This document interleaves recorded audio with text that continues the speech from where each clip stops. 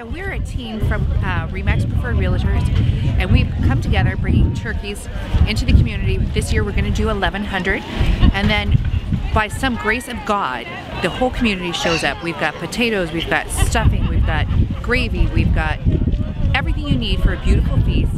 The last few years we've changed it to first come, first serve. When they're in line, they get a voucher system. So what we want is, you know, some people, you know, they really need assistance at this time of year, but it's not every day that they need assistance. It's just a huge stretch to do a Christmas meal and maybe have a stocking for their kid. And we don't want those people to go without because they're not maybe someone who's necessarily every year going to a food bank. So we want to make sure that this is inclusive of everyone, that the holidays are a bit of a stretch for them. I'm here to get my turkey for my Christmas because I'm on disability and can't really afford to have a good Christmas.